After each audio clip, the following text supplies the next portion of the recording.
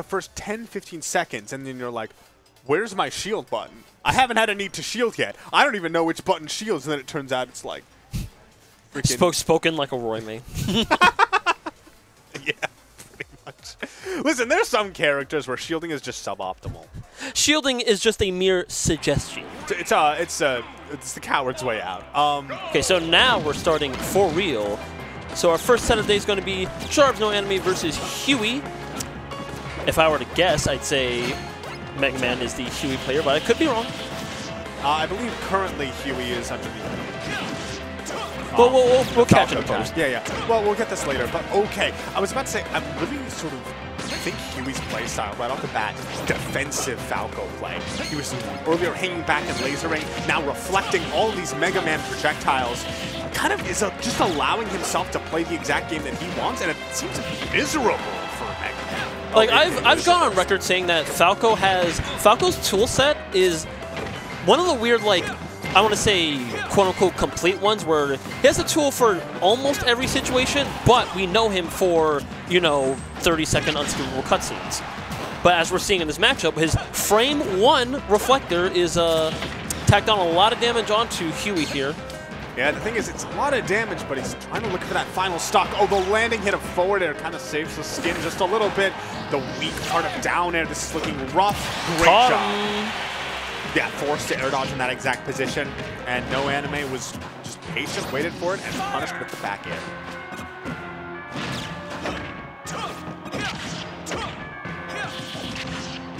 Kind of fell right back into that one. I thought the hard knock was going to come out a lot sooner. Yeah. Even that stopped right back up. I like the attempt. I guess he was... Because here's the thing. If he wasn't going to go out there, then that means he was anticipating a side B. But he didn't try to cover the side B, So I feel like in that instance, maybe he should have just gone out there deep to the back air, because Falco's stuck in the up B animation for a long time. It's one of the weaknesses of his recovery. But Spark Shot going to take the first stock from Jarbs. Huwy not quite out of it yet. Was that their jump? Oh, I think it was. And no tech. Ooh, yeah, I hate to see it happen. I mean, if you're noanime, you're fine with it, but... Yeah, unless you're the opponent. Yeah. Or you just really, really hate Megaman, which, why would you? He's such a cool character. Moving on. Okay, sure. Ooh, this is also one thing that we haven't really seen. Megaman's up air, fantastic move for juggling people, but Falco's reflector, I believe that would just send it right back down. It absolutely would. And Megaman doesn't really have a great get-off-me tool. Some characters, even though it's mostly unskippable, if the Falco leaves them a hair's breadth, they can take it, but Megaman doesn't really seem to have it. I'll smash out a shield, not doing it quite yet. The next one probably will. Especially with this much rage on. I don't know if he's going to get a chance to do it. What a hard knuckle. Careful. Okay, that was it. Committed to something you definitely shouldn't there. That was so good, grabbing the metal blade as it came down, because definitely Huwy was hoping for that to add extra shield pressure, maybe get a shield poke of some kind. Or a footstool, metal blade out of shield. Those combos still exist. They're just rarely seen, because this character's rarely appeared at all. And that bear's going to do it. So the first game going to Jarbs. Now, if you're Huwy in this situation, what do you think you would do to adjust for Falco's game plan here? So for one, the beginning of the game felt so cleanly in Jarbs' favor. He was just reflecting things, and Huwy did not figure out how to get it. I feel like by the end, that was a little bit put together better. For instance, he was crouching the lasers when he felt like, he was just going to laser. And also, he's getting those up smashes out of shield. He was able to break the distance without throwing out hitboxes. That being said, it felt like there was a lot of a commanding presence. It'll have to do... Okay, that was actually such a fantastic side view right there. I caught that too. Air dodge, yeah. You can see that there's just... I feel like there's a level of coverage that noanime has that... Opting to run it back to PS2. I didn't see if they struck different stages or not, but I suppose it's not bad. Gives Megaman space to kind of set up. What I haven't seen a lot of, like I saw it a couple times last game, but didn't really lead to anything from it. Huwy's not using much of any leaf shield. Oh my god! Just the double 2-frame. That was the that was the down tilt 2-frame that said, listen, I got places to be. I'm just gonna wrap this up. And then he did it again. He's like, what did I just say? Let me just get that handshake from you real quick. And I'm still going.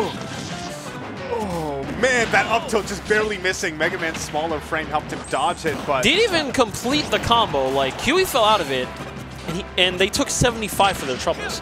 They were just like, he's like, oh, thank God I only took 75%. It's fine. It's fine. I win these. They pray.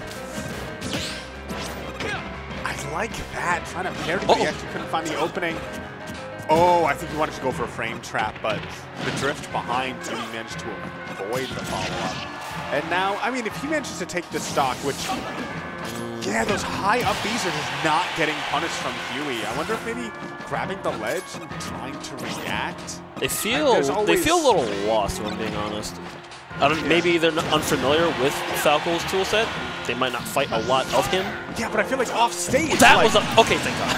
Yeah. Got T/claw. Yeah, I mean, I feel like that's really what was missing in Game 1. You asked before, the edge guards. They were not happening on Falco, and really, Mega Man should have the ability with his tools to be able to, cover many of Falco's options. Not to say there haven't been attempts, they just haven't panned out so far. Yeah.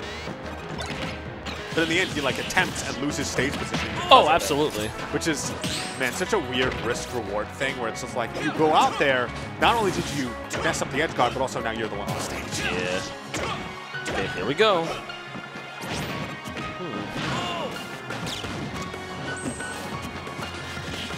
Okay, there we go. Yeah, you were talking about that.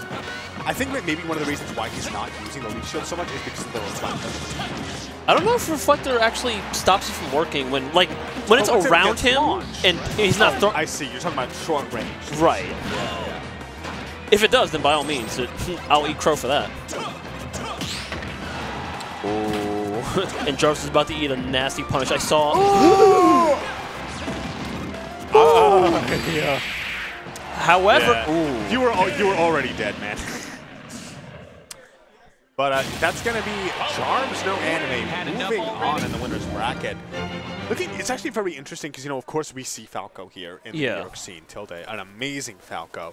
Very dynamic. I felt like No Anime was really sort of like that defensive Falco play, and he was able to play defensively against a character that's normally known for the passivity, that being Megaman. Yeah, like I said, Falco's toolset does allow him to play defensively. It's just not, what comes to mind when you think of the character as they appear in Super Smash Bros. Ultimate, released 2018 for the Nintendo Switch. Yeah, I'm curious if he plays that same way against a character that he can't quite, reflect the projectiles of. Like, if he's facing off against a rushdown, like if he ends up going up against Carflow's Roy or something, is he still going to try and take that defensive approach?